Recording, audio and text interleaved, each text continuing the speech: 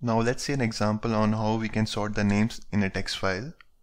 So let's go to a text file, and here we have some company names that is in random order. So let's try to sort them. So go to the PowerShell command prompt.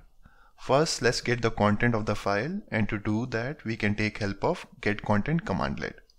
Type get content, then the path parameter to give the file path, and hit enter. And here you can see the content of the file has been printed on the console and it is in random order. So let's try to sort it. Sort object and hit enter.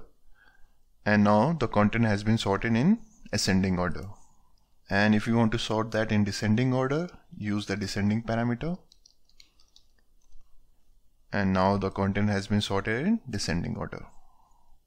Here the get content commandlet uses the path parameter to specify the directory and the file name. And the file name a.txt contains an unsorted list of company names.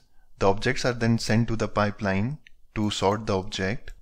And sort object commandlet sorts the list in default order, that is ascending order.